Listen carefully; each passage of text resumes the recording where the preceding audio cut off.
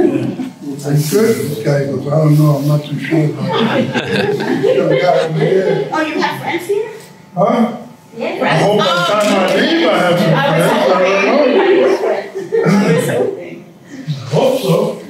Okay, so let me just tell you a little bit about how this program came about. It's a very long story. I guess a couple of years ago, my friend Monk here is a poet, and he publishes a wonderful calendar every year. It's called the Haiku Calendar. Beautiful.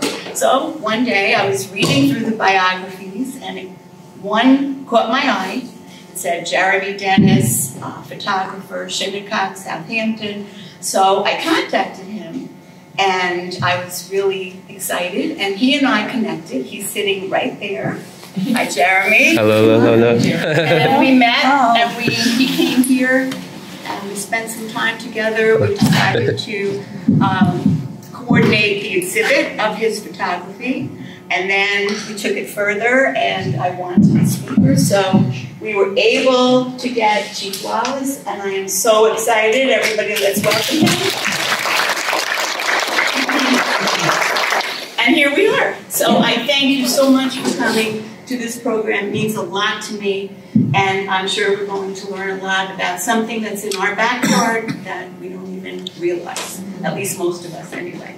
So welcome, and please take some cookies, refreshments if you like, and enjoy. Thank you. Okay. Akwe Nitapia. Ayasuna and Tasawis. Turopa Smicha Shayawa. Unkechaug and Setauket Michapayawa. Who's the top? I need Medewan. My name is Harry Wallace. Akwe Nitapia is welcome, my friends and relatives. Greetings, my friends and relatives. I greeted you in my language. I am Unkechaug and man. I'm a Turtle Clan, member of the Turtle Clan. My home is Unkechaug territory, and I live on Pushpatuk territory, which is 15 miles that way. Okay? You are on traditional Unkechaug Setauket territory. You say Setauket, you say Unkechaug, we are kinship of one and the same. In fact, one of the ancient chiefs, John Mayhew, one of the chiefs in Setauket, his final place of resting, being an elder and a respected chief in his territory, his final place of rest was what you may know as the Turrell River Sanctuary down in Santa Mauritius. Anybody know anything about that? Well, it was a time, about 30, 40 years ago, when they tried to develop that territory, and they found an ancient village on that site. And so they decided the county or the town, I forget which one of those governments, but in any event, they decided to purchase that land and preserve it. But it's the original territory of John Mayhew. And it is John Mayhew was a Setauket, known as a Setauket chief, but he settled in Unkechaug territory. So our kinship is very connected. We're also connected with Unkechaug, Setauket, all the various, what you call 13 tribes on Long Island, which is really a misnomer because they've settled 13 settled villages, but they call them tribes because that made it easy for the colonists to take their land from them. Instead of find someone that they could buy it from or take it from. In any event, we're here to talk about something more positive than that. We're talking about wampum and the artwork of the Unkechaug Nation. That's us, the Unkechaug Nation. Our territory consists currently right along the Pushpatuk village, which is known in our language as where the waters burst forth, where the waters meet. And it's because if you look on a map, that's the only thing I wish I would have had for you. It's a map of Long Island. You look at the Ford River, you look at Pushpatuk Creek, you look at the Richards Bay, and the Atlantic Ocean. All four bodies of water pretty much abut that territory. So it's salt water, fresh water, and everything in between. That's where our village is. And that's where it has stood for over 6,000 years. We've never left. Okay, so you guys are really newcomers. We have never left that territory. And we continue to this day. And whenever you find a situation where there's an ancient village, you will find clamshell, quahaug shell. Everybody know? Who knows anything about wampum? Anybody here? A little bit, a little bit. You know it comes from a clamshell, right? You also know that you know it as money, right? Everybody knows that, right? Because you got that history lesson wrong. So that's the lesson they taught you, okay? But wampum is a word in our language meaning white clamshell bead. Purple clamshell bead is called siwang. And you may know that there is a place called Siwang Aki, which references the land of Aki, meaning land of the purple shell bead. You may know it as Siwanaki. That's not how it's pronounced, but that's what you know, right? But that's what that means. Siwang Aki means the land of the purple shell bead. Okay, and that is what Long Island is famous for. What you throw away every day is absolute, precious, spiritual, and valuable. Okay, because that's what we make our wampum from. That's what we make it from. Right? And why is it long special Long Island? Because the thickest, darkest, and most colorful wampum comes from Long Island. It has been established throughout history. I didn't make it up. There are journals all throughout. You can Google them today if you like, Long Island wampum. And they will tell you, going back to the early 1700s, that the deepest, darkest, thickest shell of wampum comes from Long Island. Okay? And it doesn't come from this. And it's made from the quahaug shell. And Unkechaug, special territory there, because we're famous for what's called black wampum. See that? Yeah. It is so purple, it's black, right? Okay. And where does the color come from? It comes from the environment. It comes from the microorganisms in the sand and in the water. And there's an old saying, you are what you eat, right? Well, to get that color, they eat those, they sift through those organisms and they eat that.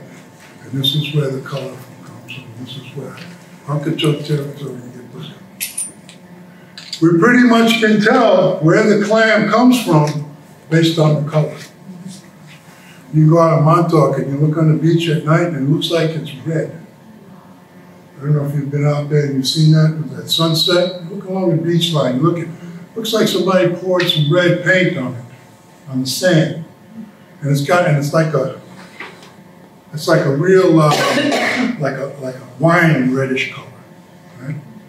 You go out on Peconic Bay and you look along that sunset and it looks blue, because the wampum purple is more blue than red out over there on Peconic Bay in Shinnecock territory. So you go over there and you check that out and say, oh, those clams go to Shinnecock territory, because they look purple, but you have the bluish tinge to it.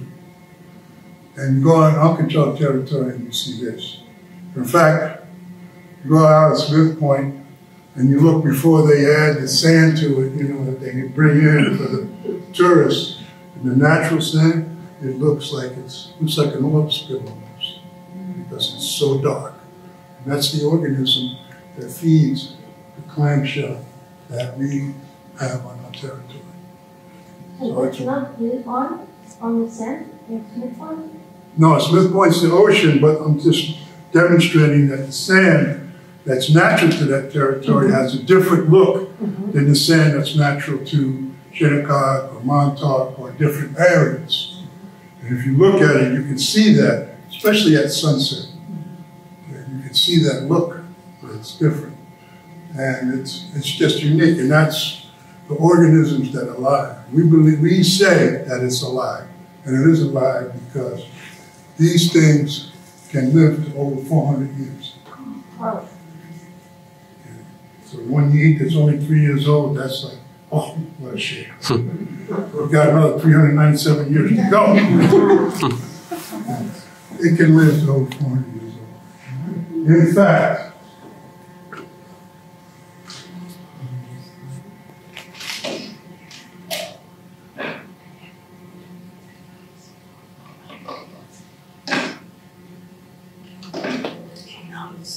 these beads, we made them recently. We made them a few years ago, but they're cut from shell that were over 400 years old. This white one here, it's cut from shell that was over 400 years old. And this one here, this gray, dark one here. Okay, sure. I'm going to get into that in a minute. How old is the shell? There's a monitor, the black one. Yeah. How old is the one you have in your hand? This one? No. How old is this? It's a relatively young one. Yeah. It's probably, I don't know, maybe 4 years old. Oh. How do you tell the age of it? I'm not really quite sure, but it has to do with the rings. With the ring? You can tell from the rings. And it's like a tree in the sense that the narrower the rings, the older it is. do you know what your clams are eating different from the rest of the island, and has it changed with climate, like with what's been going on with the ocean? Well, I can tell because it has a different flavor. Yeah, no, I know the flavor, but What's do you that? see it in the actual color of the shell? Do you see, because I know the flavor too, because I've been clamming out for years, so is it, but can you tell from the shells they're different over the years? Or? Well, you can tell the difference between a cockle and The same type of shell that you They have, usually the rings are usually different, okay? And before you open you it. get an idea that there's different there. And in fact, what they're doing out east is they're planting foreign, or what I call foreign, not native shell to Long Island. They're seeding it out. And they're seeding it with these grown shells that are not from here. And you can tell it's different, and it tastes different. And they're worried to kill them all off. And they're worried that they're going to kill all the natural shells. And that's another story that's not pleasant that if you want I can talk to you about, because when we put our shell back in the water, you know, they get mad at us. And what we're doing is providing the environment's ability to restore itself, because one of these sifts through 50 gallons of water a day. So when you were over killing, when you were over hunting and over harvesting this creature, this living thing, you're basically killing your water, poisoning your water. With the blue point. Okay. Blue point oysters. Got oysters do the same thing. So when you were over harvesting these living things, you were poisoning yourselves slowly, because that's how much water it sifts. And it doesn't harm the being; it envelops it and it covers it in secreted element, and it doesn't kill or harm the animal, and it breaks it down into the component parts that are not harmful to the environment, and then it sips it right back up. Can I ask a question? Yeah. I don't see it, but what color is the outside? Black. Is it black? Shell's cracked, that's why it's wrong. Yeah. Okay. Okay? Yeah. Right. That's the backside. You can tell somebody. Yeah. Can you pass it around? Well, it's, this one's cracked. So I can pass on another one. Yep. You know, I don't want you to. I should have brought another one, but I only had this one inside. That's okay. I was in a hurry because you only told me like when. Got one more time. Okay, so what do we use wampum? What's the purpose of we use wampum for? Wampum tells us many things. We use it to tell a story. We use it to record history. We use it to recognize the authority of our leaders, our chiefs and our clan mothers. We use it to commemorate a particular event or an occasion. And we use it to wear because it makes us look good. Right? It has all of those purposes, all of those uses. We also traded with it.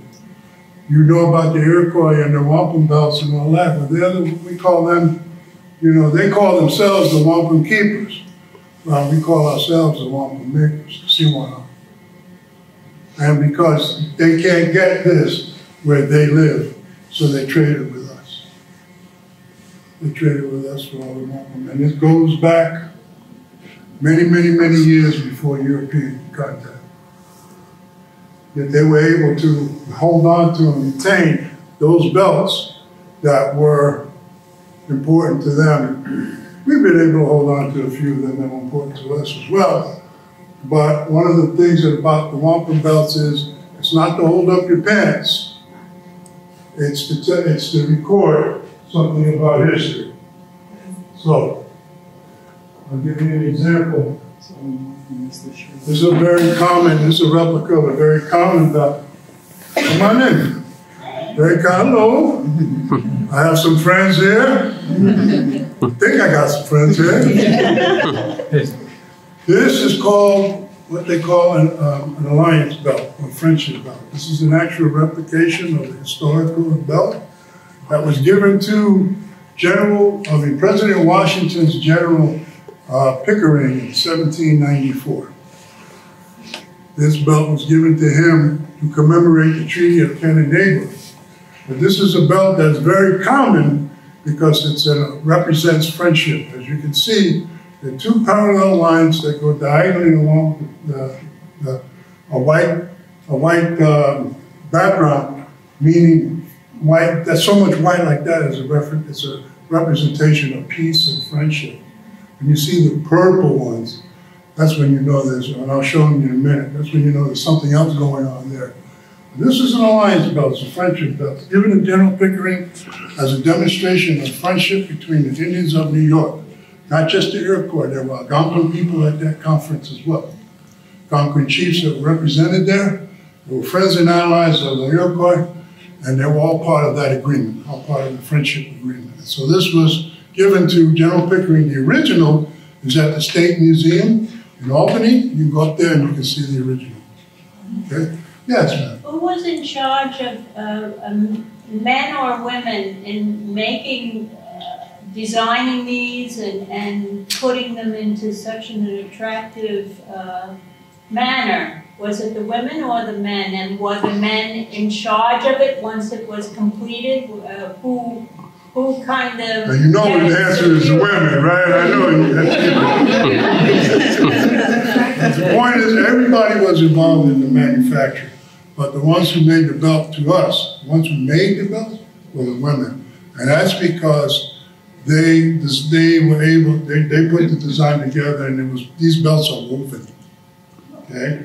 So they were able to do that. And as you know, with regardless of what size, if you made a bead that was bigger or smaller than the other one, it was not thrown away because it's very difficult to make those beads. So they kept them, and the true art of making belts was taking all of those different sizes and making it so that everything was even on the ends, and the designs were even as well. So it was definitely a work of art. It still is today, yes. Did you take found shells or did you harvest from actual? Harvest. In fact, if you look at some of the digs that they've done, like at the Turrell River or out here, I think it's over in Setauket, and at the Pelham Bay Park, they just found what they call shell mittens. Out in Unkechaug, I think they found what they call shell mittens. What are shell mittens? Big piles of broken shell. That's what mittens are. And if you find a shell mitten, chances are you'll find a village. Okay, so they call them mittens, but they're actually big piles of shell that people were there harvesting and manufacturing wampum. And the entire village was involved in that process. Again. Did the process did you use the leftover shell for anything else, or was it specific? Try to use all of it. In fact, there's some demonstration of what we do with as much of the shell as we have. But you didn't use it all. Okay, and then what happens is a lot of times you take that, put it back in the water, and it reattaches whole reef of activity and life forms and formulates around it. We've done that, and you see, crabs that come there, small fish, and all that will recreate life all around our ship. This is basically reconstitutes itself back into the waters. Okay, so this is Friendship Belt.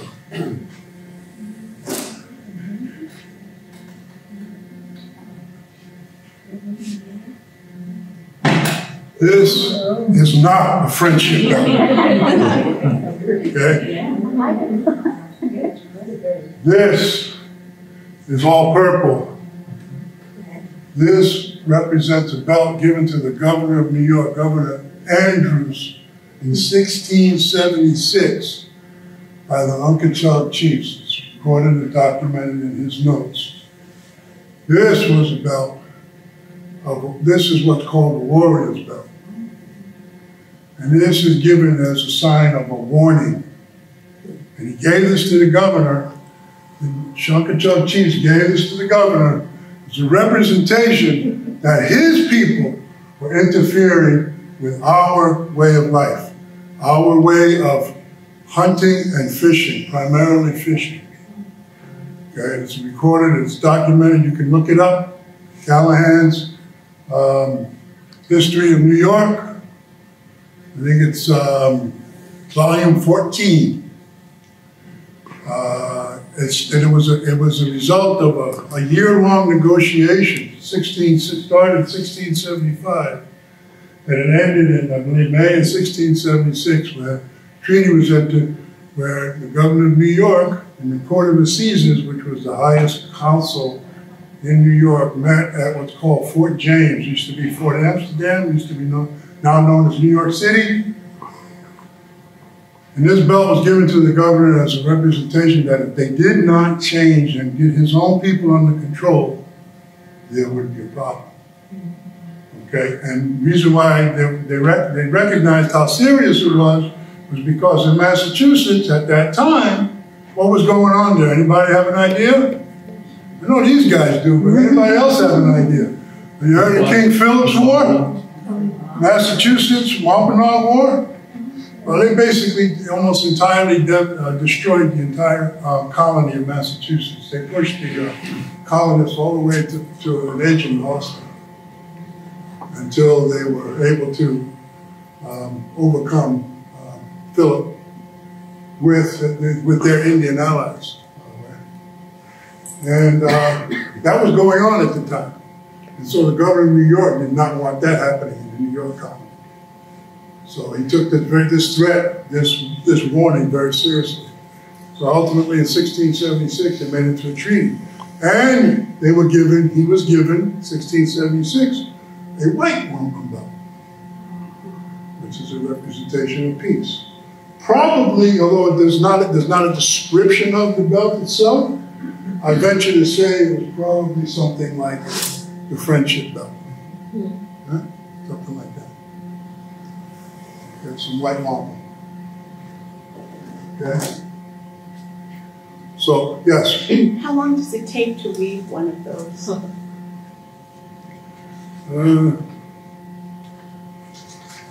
This one, I think, well, it depends on how much time you put on it there, but I would say, I'd say a few weeks. This is not sinew, it's imitation sinew, but it originally would have been made out of sinew. And probably beads would have been bigger than this. Probably would have been more like this size. 4 by 8 millimeter, much bigger, each bead.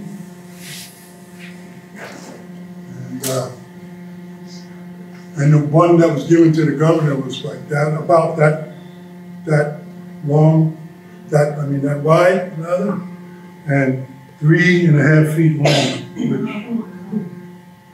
I think that's 3.5 feet. Right? 3.5 feet, right? So that's how long it was. That's what was given to the governor. Love New York. Okay. So that was a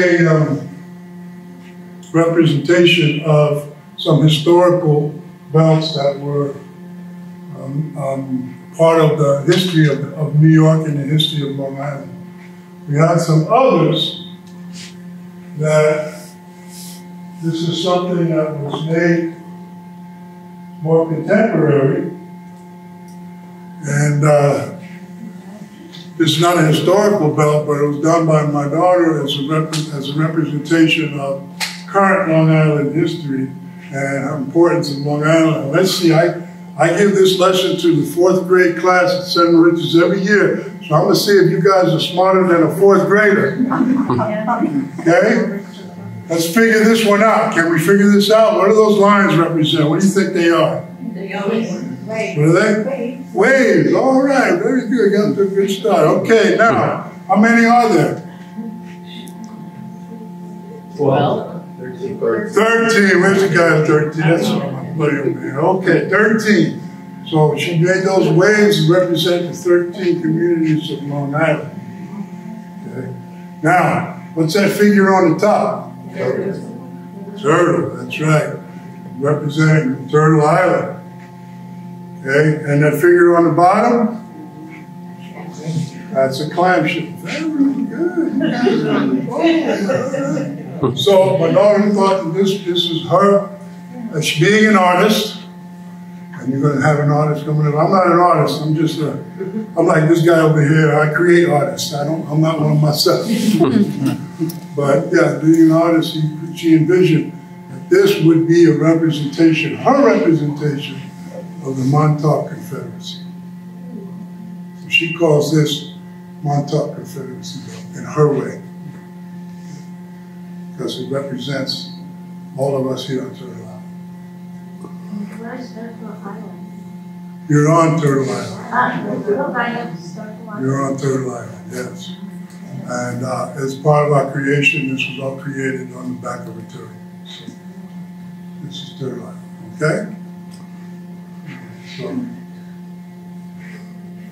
we also have this an artist philosophy as well.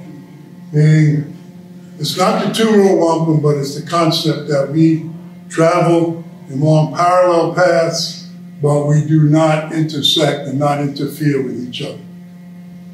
That's what the two-row wampum represents. But this is not it. This is just a contemporary look that was designed by an artist using our beads. His name is General Grant, and he used our beads, and he came up with this design as his reflection of not interfering with the lives of our lives and one with the other. Okay? So, other uses besides just recording historical events, and so you can make some beautiful things out of it. It's a bracelet made out of wampum beads and freshwater clam beads, freshwater pearls. Okay. Also made out of hishi beads, wampum made out of hishi beads. Make bracelets for that. We also, these are simple things. I also made some, this was done by Galen Droppo's granddaughter, who was an expert in porcupine quill, and my daughter, who was an expert in wampum. And they collaborated on these. These are actually earrings. Right? With the post ending on the back. But it's a combination of porcupine and wampum. And some seed beads on the end. Did the local American Indians trade with the upstate Indians? Because porcupine were never native, you know that. Porcupine was what was used as part of the decorations that we had, because you didn't have Czechoslovakian beads. No. So you used all of the natural items that were there and natural dyes. Okay, so we did a lot of trading with upstate, beaver, porcupine, we used whatever They didn't have, upstate didn't have any whale either, but they had whalebone up there. The Navajo had wampum. Okay. The Navajo had a wampum on it. Wampum traveled all the way across this continent, all the way to the Pacific Ocean. In fact, I got a copy back in 2001. They were commemorating the 200-year anniversary of the 2001, 2003 of the Lewis and Clark expedition across the Missouri River, all the way over, across all the way to Washington State. They went down and found what, that they were looking for the waterway going across, and they found what? The Rocky Mountains, right? Mm-hmm. But in their journals, there was a list of the supplies in the journals, Lewis and Clark. I didn't bring that book with me. But in the back of it, it has all the different supplies. And there was one section in there that said, gifts to Indians. Okay? Number one on the list of gifts to Indians was 5 pounds of white wampum. So Lewis and Clark, and who was their principal guy? Don't tell me Charbonneau. I don't even want to hear it. They were led by a pregnant woman. Right? Right? Well, the Shoshone call it Segagawea or Sacagawea. That's who led that expedition. Okay? And she's now gone. Or she knew about one. Is there any way to specifically trade, like, how is this organized? Because scale weight would be hard.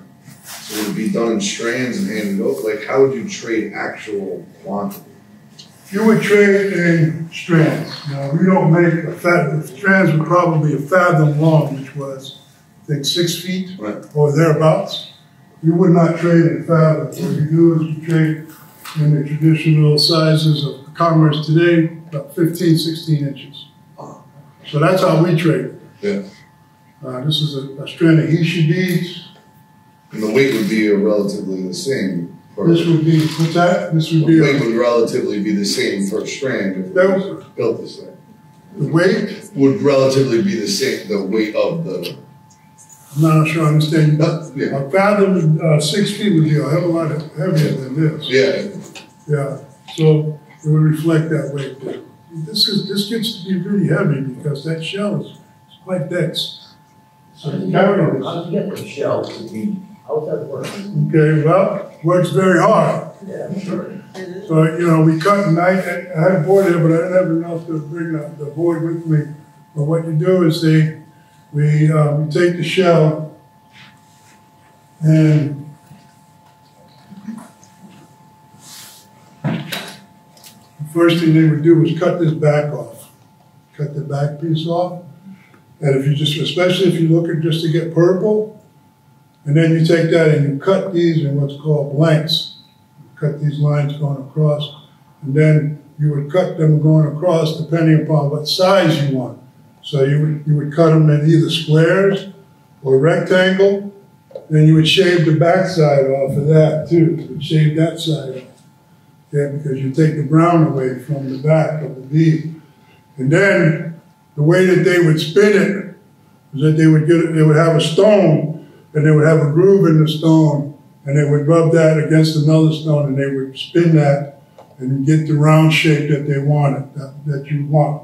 Okay, and then they would have a bow drill that was, it was probably maybe about this big with a member going across and tied to sinew, and the drill bit was a piece of whalebone. Perhaps a baleen or a piece of bone sharpened, and you would drill through the bead to get to create the hole. Okay. Nowadays our equipment is different. We use diamond drill bits. We use a modern spinning wheel that has 2 anchors on the side to hold the bead, and we use a Japanese style drill to drill, like the Japanese drill pearls. We use a Japanese style drill to drill the holes in wampum. Does anyone do it traditionally anymore? Or? Sure. But you wouldn't be able to get the price for these or there. We use that, there's people that do it, and they use that as demonstrations. I've seen A lot of different people do demonstrations of that. And sometimes they do that at museums, you know, show how that's done. But it is not an easy process. And they call that, the guys that work with it, they have a bucket. I don't know, about maybe this big, right? And this is they call it their bucket of tears.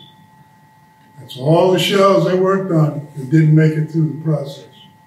And they save that because eventually they use it to make, like there are some people, artists who want just chips so that they can do like maybe a Zuni inlay type of ring or something like that, and that's what they use for that. But that's their bucket of tears, and it's a big bucket of things that didn't work out. Yeah, because it's not easy. You ever had a place just scratching your head? The painting over there. Huh? The painting over there, the turtles, that's supposed to represent the medicine wheel. I'm not understanding what you're saying. The painting of the turtle, is that supposed to represent the medicine wheel of the inside? This is a symbol of our nation.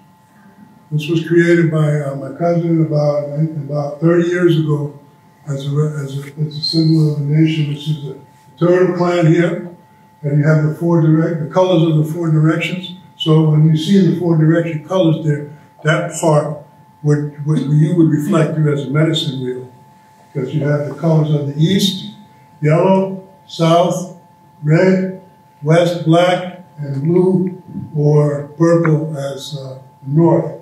And then a cluster turtle representing not only Turtle Island, but also Unkechaug Nation Turtle Clan. And then inside there, you have the whale, you have the corn, sun, and the deer, grandmother deer.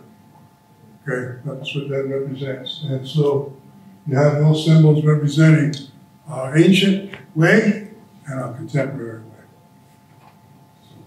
So if you have the medicine wheel, if you're singing if you're thinking with the four colors of the four directions representing the medicine wheel, that is only in that sense. Yes? Can you explain the term Turtle Island? Turtle Island and our creation story is that all of our life was, before this was all water. We like to say this was after the flood, but before this was all water here. And the turtles, and our story of creation of man, the turtle was the principal being that was responsible for creating the landmass. And they asked, turtle asked the otter to go deep into the ground, underneath the water, and bring up the mud that would create the earth, the land, the soil. And the otter did that. And the turtle expanded, and the land expanded, and the land grew, and it grew and grew and grew, and created the space that we are now. And all things grew from that. That is the beginning of life, of man, on Turtle Island. So turtle is a very powerful symbol amongst that. It's also a clan. It's one of what I consider to be one of the four original clans. And that's where it comes from. Could you explain the difference between a clan, a nation, a tribe, or other divisions you may have? You get into politics now. I don't believe in the concept of tribes. That's like a denigration of who we are as people, nation people. Okay? Canadians, they call them First Nations people. I believe that's more of an accurate sense, because we have as much sophistication politically, government, economic, and all of those things as anybody else. Okay, the difference is that we did not war to take territory, and we did not hunt to virtual extinction. We had a concept, what was called one spoon, one bowl, which was that we would utilize the resources that were necessary for survival and for our well-being, but we would not hurt to extinction or to the termination of others. Okay, that was our philosophy. Okay. But as far as a nation, as far as a clan is concerned, a clan is a representation of kinship. When you have somebody, and it's also how you organize society. How do you organize society? Your society is organized on the basis of the family unit. Single family unit, mother, father, children, siblings. It's it, right? And if you're not included in that family unit, you don't exist in your society. You don't. You think about it, okay? You're always concerned about what are you going to do with your when your grandfather gets too old. What are we going to do with him?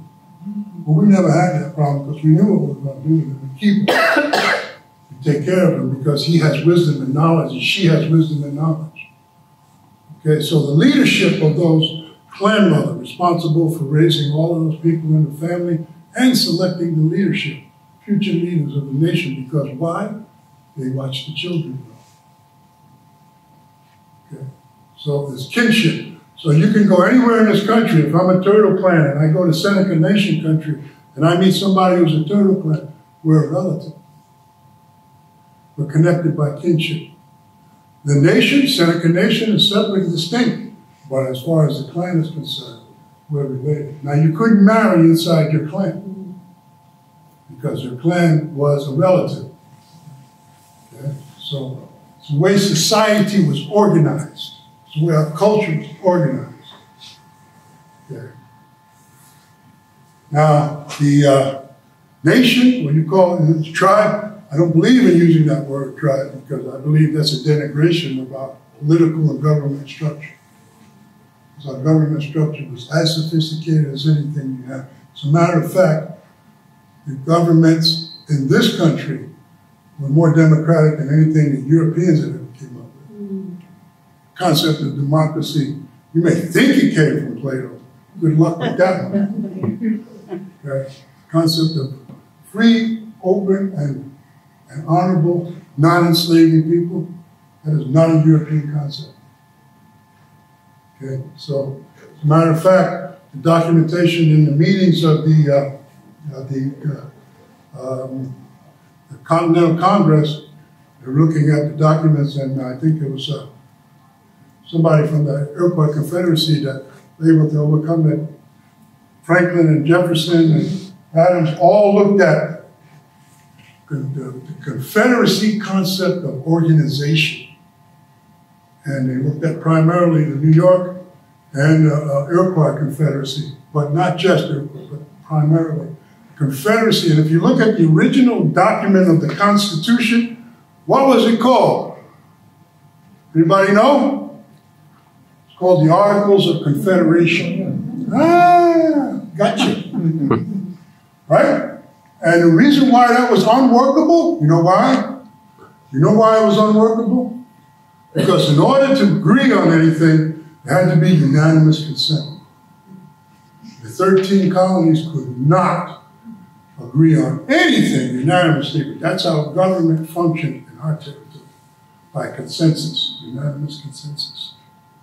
That's how democracy functions, okay? So they had to change that and make it what? Majority. Mostly the majority. So in any event, that's what, and that agreement, I don't have that belt here, but representation of that belt, that agreement is solemnized in what's called the Five Nations belt. I know you've seen that. I probably don't have, probably have it on my phone. I can dig it up real fast if I'm really skilled. Gentlemen can probably dig it up better than I can because I'm not that skilled. But if you got, right, the Iroquois Five Nations belt, it has the symbol of the 5 houses on a purple background because it was at the end of a conflict. And the center of it is a tree. And they all came together, what they call under the tree of peace, and established the 5 nations. 5 nations belt. Yeah. Yeah. Okay. So, yes, sir. Oh yeah, it's accurate because I had learned that the word tribe comes from some kind of Roman government political thing. So it's from Rome. So to call Native people's tribe is not right. It's not accurate. I'm not sure where that word came from. I thought it was from some anthropological concept coming from the French. because they're big at naming shit. Excuse me. Naming stuff. You know? So, you know. Europeans called the Arabs. Huh? Europeans called the Arab tribes too. That's the hardest thing that they would. Okay. They always call non-Christian people. They denigrate them by calling them the names that are, you know, it's, you call somebody a nation, things have to be dealt with in a certain way, right? Okay. Okay, so then, yes. So are all people of First Nations across the country all Turtle Island people? All people, First Nations across the country, Turtle Island people, yes.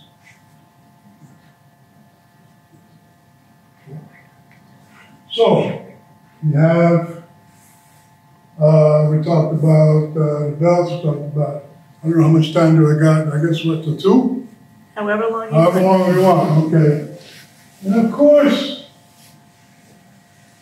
we make use wampum because we want to look good. Right? Okay? This is made out of nothing but wampum, right? Hishi beads and 2 beads combination. Okay? Then you have something more dramatic in that.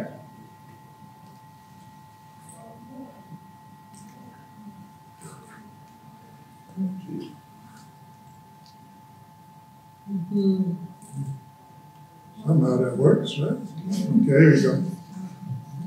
All right. This is what the Navajo would call a squash blossom necklace. But it's instead of using turquoise, they use wampum. Okay? That's pretty good. All right? And this is your sale on sale here all month.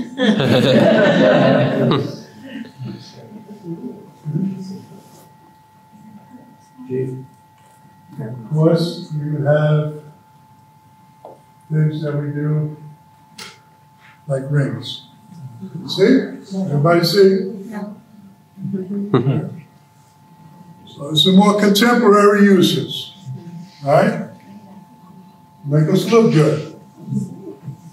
I got one myself. Yeah. What would you send out? Like, were there specific? Would you wear specific wampum for a specific job you had within the clan, or meaning hunters, or the identifying mark for? Everybody has a function that they're better at, but we all go through different phases. First, we're infants, then we're children, then we're adults. You know, then we develop certain skills to survive as adults. Become hunters, become fishermen. Some are better fishermen than hunters. Some are better. Then you become a spouse. Okay? And then you become a father or a mother. So those relationships, some are better at it than others. So then you have, then you go beyond that. Then you become maybe a councilman or maybe a representative of the people. Then you become an elder. Okay, so you take on all of these different roles, and some of us are better at it than others, and that is recognized by the people. They recognize that. They recognize those roles and what functions that you do best. Okay. I know that I traveled as a kid. You know, I didn't learn much about my language and those things as a child, but I knew my uncles took me everywhere. And I had a lot of them. I had 7 of them, and they took me everywhere I went. Okay. Do you want to go to the ocean? You want to learn how to clam? Sure. You want to learn how to fish for eel? Sure. I did all those things. Why? Because I just wanted to get the heck out of the house. You know, they just took me wherever it was. And I spent more time in the summer in my uncle's house than I did in my own. And And the thing is, not by accident, I don't think, but my brothers and I, we treat their children and mine in the same way. They can stay, as long as they abide by the rules, they can stay at my house, not a problem. If they go visit, my cousin, not a problem. They are as much welcome in that house as they are in mine. And we, not by, oh, we're going to plan this out, but just because that is how we grew up, that's how we were taught. And so we don't have that problem in relating to the rest of the family. It's not a big deal. It's natural. Okay? And that's how we teach our children. Okay? Yes. Can you tell us the process you had to go through in order to become chief? No. Please? Okay. It's the system of being elected. It's not being elected. It's electoral. It's a combination of electoral and traditional, in the sense that you get elected to the position. Right? You have to run for it, and you have to go through a process, and it's very politicized in one sense, that like they have it today. Except that our process only takes a month, doesn't take 2 years like yours does. And, but it's a combination of things, because if you really want to be elected chief, you need the support of the leading women who represent families on our territory. There's no way of getting around it. If you don't have that support, forget it. Because it's still that way. Basically 5 or 6, I'd say about 6 families now. And the women who lead those families function in the same way that clan mothers do. They select who they want to be their leadership. And I don't know how it is out east in Setauket. That's how it works here. If you don't have their support, forget it. And so I've just had that, been able to maintain the support of those families based on that, for the most part. Until I do something they don't like, and then start all over again. Sometimes it's very rewarding. Sometimes it's just, why am I doing this? But sometimes it's really rewarding, like when we deal with the language stuff and working with the different parts of education, and traveling and taking trips and doing those things. It really is a lot of fun working with them. And then get to the ugly stuff. Yeah. Yes. Do the women sit at the table when administration of the clan takes? What you and are there any? Women are in charge. There's 7 council members, 5 men. Okay? Are there any chief? I recall it way back 40 years ago when I did read history of the American Indians. There were tribes that were, clans or nations that were led by women. Is that not true? That's true. Yeah. Yeah. And there are some women chiefs or chairmen in today. Today's, I think Roman Mankiller from the Cherokee Nation is a famous tribal chairman. Okay. Was. But there are others as well. And in our rules there, the woman can't be chief, but they could be leaders of the nation, could be trustees and so on. We've always had that issue. Always had non-issue with it. And like I said, out of the 5 council members, out of the 7 council members, 5 of them were women. But a woman couldn't become chief in your land? Not under the current rules and regulations. Right? But they have what they call, there's a word that they use, woman of honor. And that is just as much a powerful position. As a matter of fact, the chief's actual responsibilities are to do these kinds of things and to represent the nation in the public domain. But as far as the authority to comes from. It comes from the rest of the councils. So, they still hold on. It's okay, I'm not right with it. Having the concept of power is really, it's really fake either. Anyway, nobody has any real power. Yeah. Someone asked a question before, and I wanted to know if you could talk about the answer more. It was something about, are all Native American nations today descendants of Turtle Island?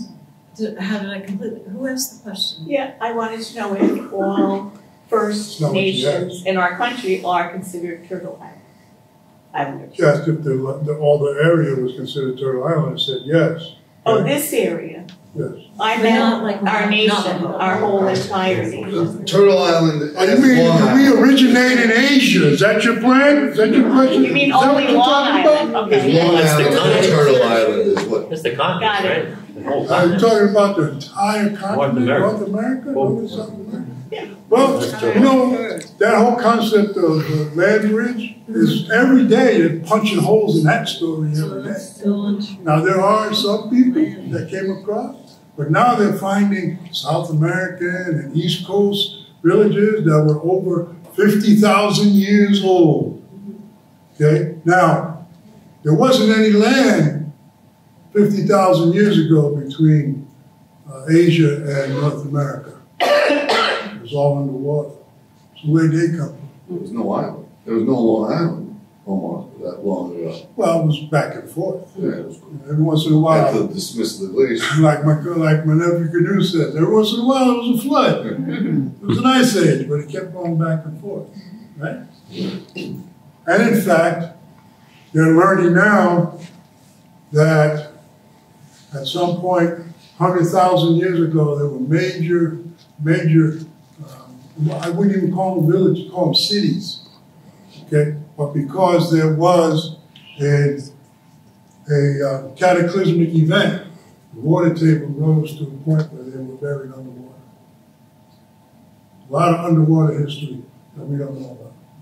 Every year, they come across new stories about that, and they punch holes in that. So my feeling is, we were always here.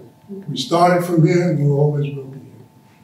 That's my, and I have as much evidence of that as anybody else. Is that your question? Is that what you're asking?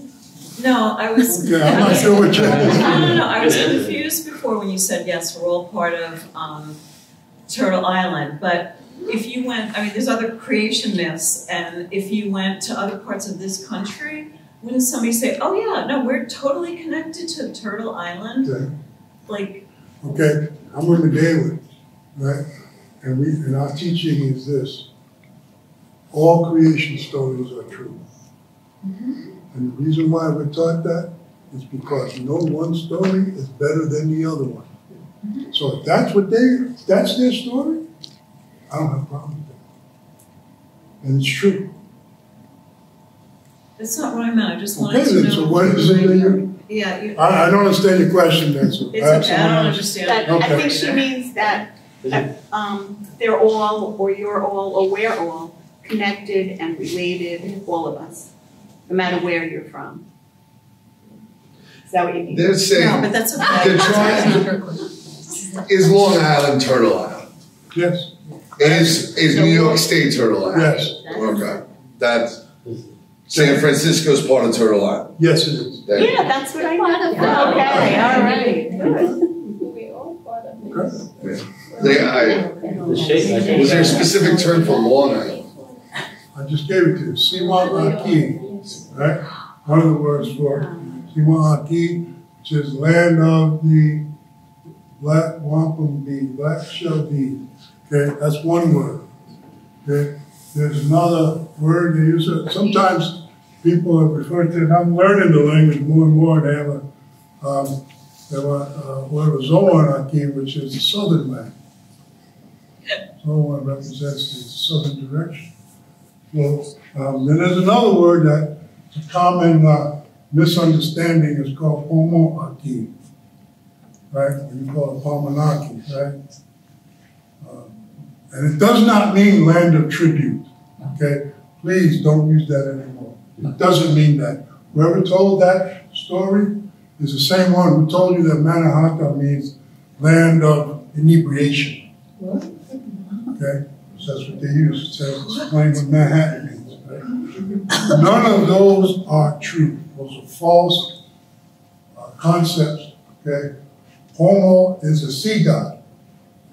Homo Aki represents, the best translation would be the land of the sea god, or Spirit Island. So we're talking about water. That's the closest I could get to the translation with the knowledge that I have, has been told to me that I have. Okay? But it does not mean land of tribute. We did not enslave or tribute people. That concept is a European concept. It comes from Europe. It originated in Europe, and it will, as far as I'm concerned, it can go back. Okay? Anything else? What else I have here? I don't know, just some things. We make hats now, that symbol. Just probably say, yeah. After your presentation, do you have jewelry and books for sale? Good idea. We have lots of books for sale.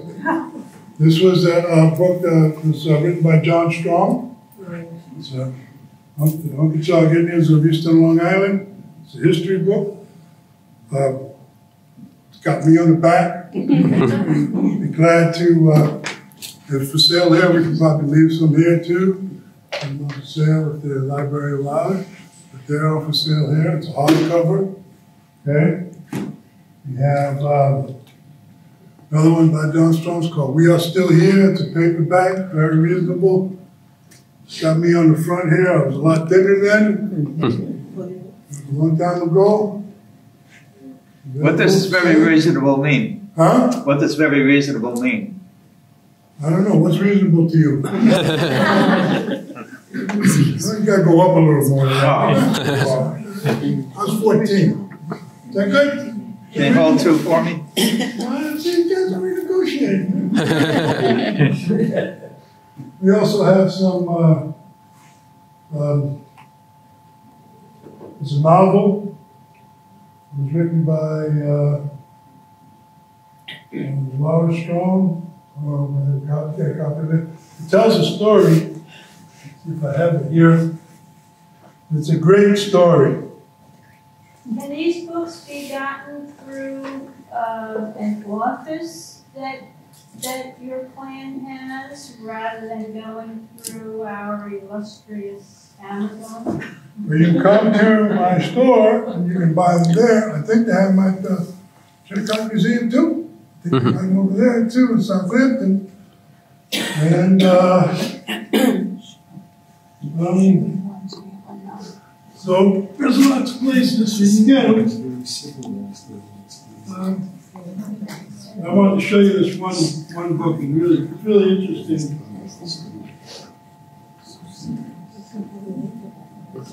I have it.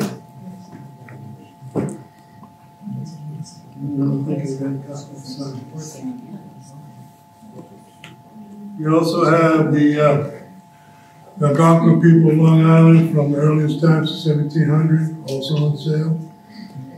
Okay. Oh, here it is. This is a really fun book. It's a novel. It's called Spirit of the Turtle. It's written by Laura Strong. It's a novel, but it's based upon a true story. Solomon Ward was a whaler who went on a journey. It's a historical event. You can look it up. And they were stranded. Their boat was, their whaling ship was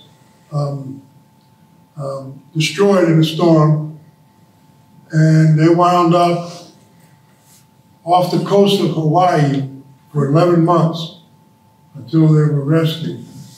And there were 3 Long Island native people on that boat. And 2 of them were from Unkechaug territory. think the other one was, I think, further out east. I'm not sure where it's from. But Solomon Ward was one of them, and they spent a lot of time on out in the Hawaiian Islands until they had got a boat that was there. So it's a great story. You know, it's a fiction, but it's based on, it's a novel, but it's based on real life events. And as my cousin Tree would say, I got a lot of relatives in Hawaii, and every time I go there, they call me cousin. So I don't know how that happened, but something must have happened. That's what he was fond of saying. You know, so it's a great story. If you like novels, it's a good one. Yes. Does your clan have its own powwow annually, or do you go participate in other powwows? Well, nothing like Shancock powwow is probably one of the largest powwows here in North America. They do that event on Labor Day weekend. We have what we call June meeting. It occurs on the second Sunday of June, and it's basically, you know, for family and friends. Oh, okay. You know, and so it's not like a big public event. But you taking part in Shancock? Yeah, you yourself and your people going to Shancock? Sure. The chief is the leader of what? A nation? Or? He represents the people. Yeah, well, all right, his people. Would that be the nation or something else? Some other entity? I don't understand your question. People are the nation. It means how far is your control? Is it just? I don't have any control. It's just right. So I mean, I can't order people to do anything. So if you're talking about like your president. No. Is it just your reservation that you're chief of, or does it extend? Are you chief of just your reservation, or do you extend? I think my domain covers the entire island as far as we disagree. So as far as I'm concerned, you know, it's one of the things that I tell people when they talk about veterans. We volunteer to serve in the military more in numbers greater than any other ethnic or cultural group. And the reason is because one of our functions is to be a warrior, and a warrior is to defend the land and defend the people. And even though we are not in possession, we still believe we own it. And so we defend it. And it happens all the time. We've been in every war to defend the United States since 1756. Okay? Pardon me for just, my ignorance is on display. Then who's the leader of the nation? Nation is controlled by a council. Council of 7 people. One of those 7 people is the chief. So your chief is a council member as well. So I am a member of the council, yes. How long do you serve? 1 year. Oh, 1 year? Are you allowed to be over, or does it transfer to re-elected? Or? Re-elected. I've been re-elected for the last 24 years. So the women like you then? Until you pass the older women. That's good to know. It's almost like nobody wants the job. Smart guy. I kind of relate as far as I go, because I was a post commander of my VFW post for 17 years. Same thing. Nobody wanted the job. It's hard. Right? Well, after a while, you just say, okay, now.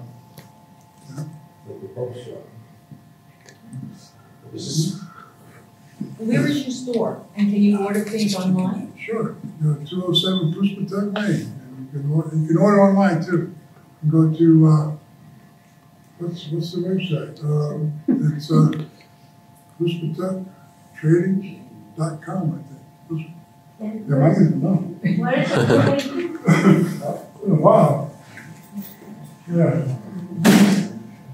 You can go to www.wampamagic.com and you can hit one of the links for the Bruce Patuck Smoke Shop. And the trading company, and you can find all this stuff.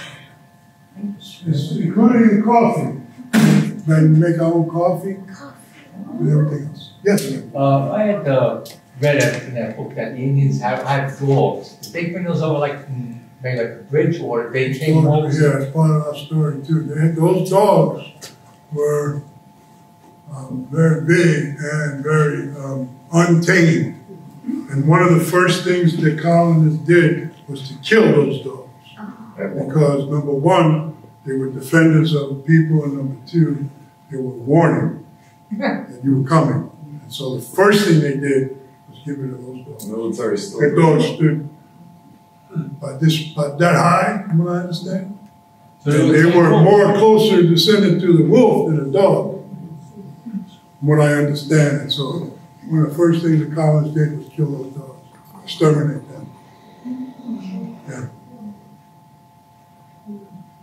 Okay, so, yes. On the novel, are the Unkechaug central to the story or peripheral? On Unkechaug central to the story or peripheral to what story? In the novel. Solomon Ward is central to the story, and he's an Unkechaug sailor. So everything happens around him, right? All the events that take place are centered around him. He's a young boy. All the things that happened to him as a 14-year-old, first-time whaler, tells in that story.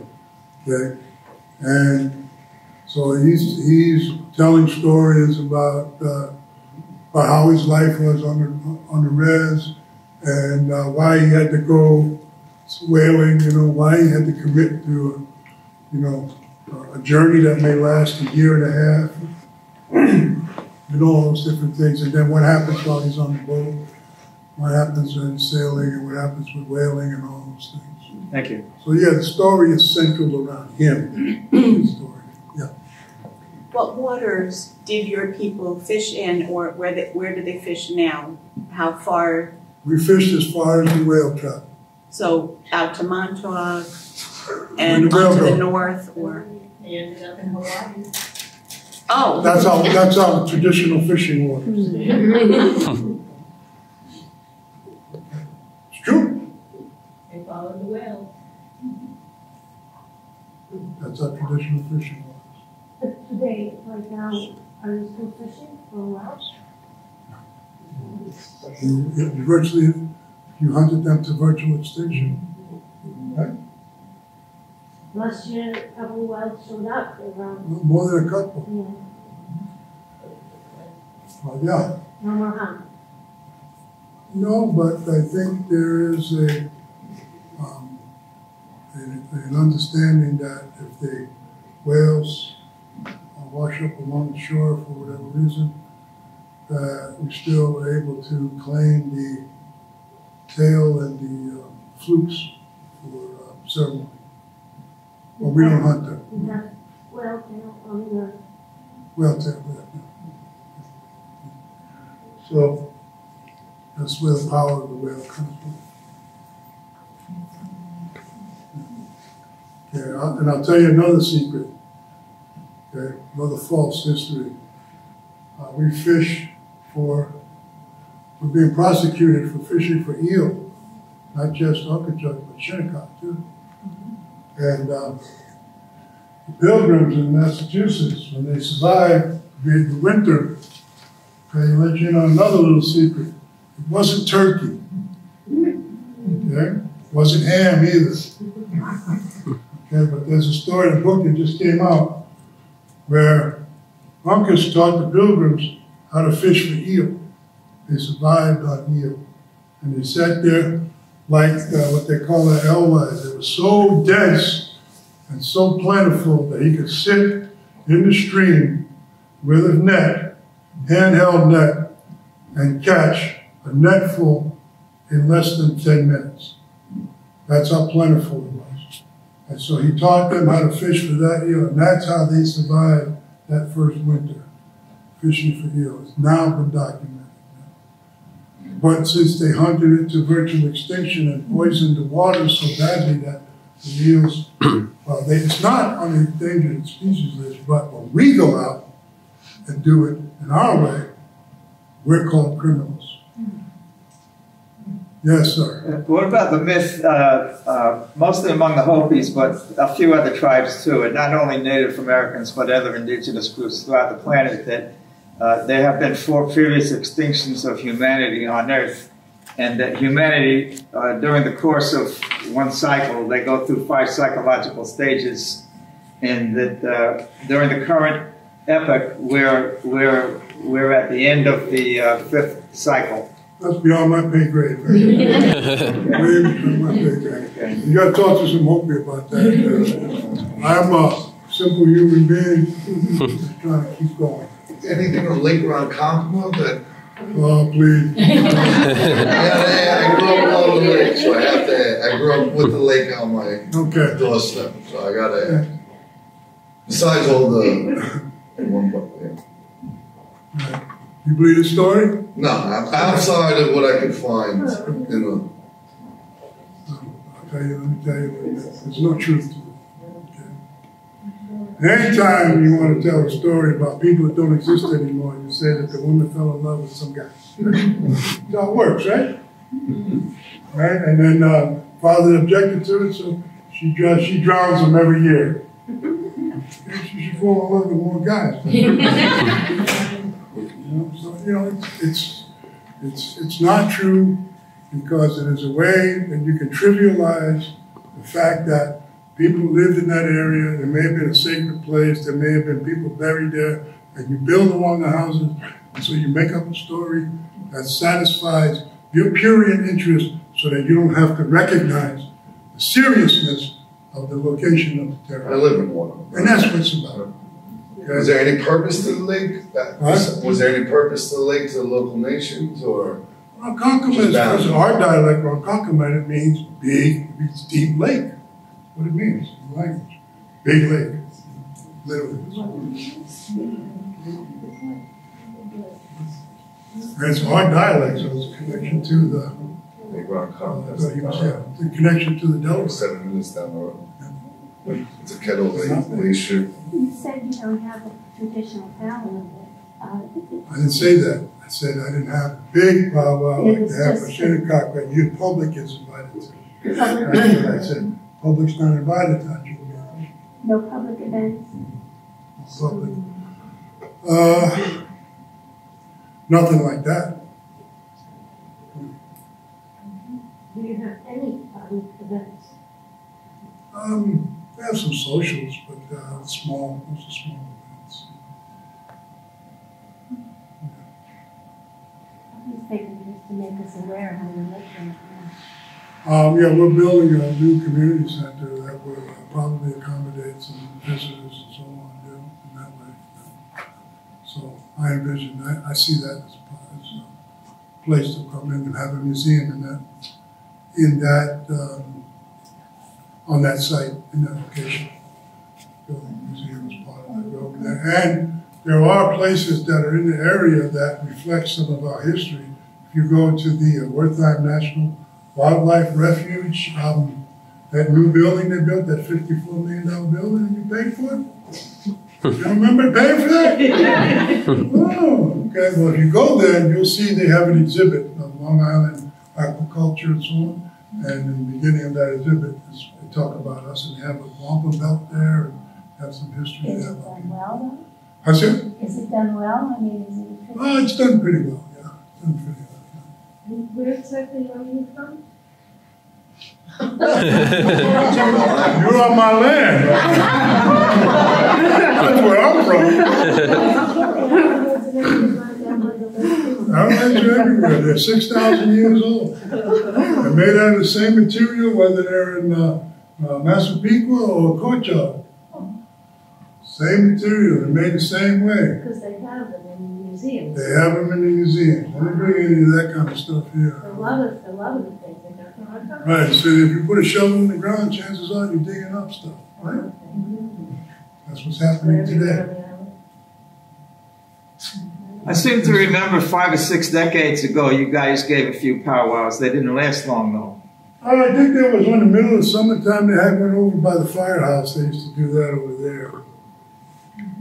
Yeah, they used to have a July powwow. They don't have that anymore. I think they have one that goes that's further down in Bay Shore. Call that the Homanunky powwow or something over there. That's in August. You know, you probably see a lot of people from here, from Shinnecock.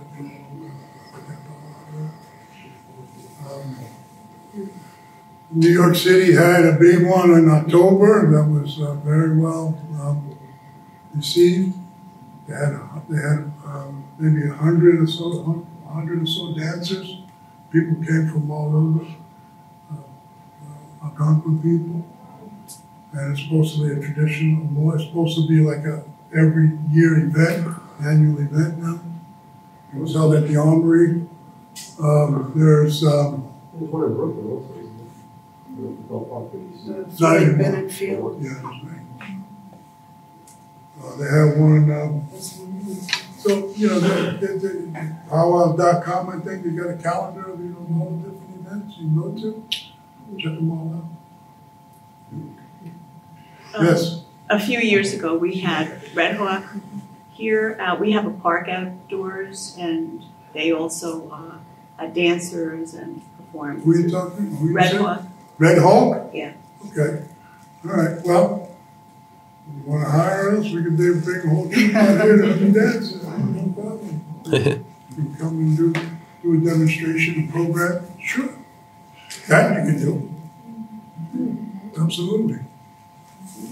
You do that all the time. That's done all the time. Great, yes. In fact, there's a troupe that's done. It's a combination of Unkechaug, Setauket, and I think there's a guy from North Carolina who's part of it. They come together and they demonstrate the different style of dance and song. And that could be something that I would recommend that you have that there. You'd be more than happy with the way in which, and it gives an explanation for everything too, so you have an understanding, a better understanding than what you see on TV and in Hollywood. I can guarantee you that. Okay? Yes, ma'am. In the 1990s, we attended a lecture by Chief Lone Otter, Donald Treadwell. My predecessor and my mentor, absolutely. And when I saw you were here, it brought back the path that he helped put us on. He was a very powerful person. I wanted He had to a lot of thank wisdom you. and knowledge. He was my mentor and my predecessor. He taught me the creation story of our people. I learned from him. And he took the name Lone Otter, which is part of his vision, and the otter is central to the creation of all of life, of living things. Yeah. Yeah, it was so A lot of respect for him. He died prematurely. He had debilitating diabetes, and he died from the effects. Yeah, we have his book. As a matter of fact, my wampum factory that I built, we restored his gun shop. That's where the wampum factory is. He used to be an expert gunsmith. Like all the cops used to come in and he'd have hair trigger designs and and all the police. And we had one who was a county police and the other one who was a sheriff from our people. He was a gunsmith. Everybody, hunters, police, everyone, came to that shop. And when he died, I rented it from his children, and we restored it, not to make guns, to make wampum. Yeah, so it's pretty cool connection to that. Everything comes back, so the story is connected. Okay, so it's 2:30. Okay, let's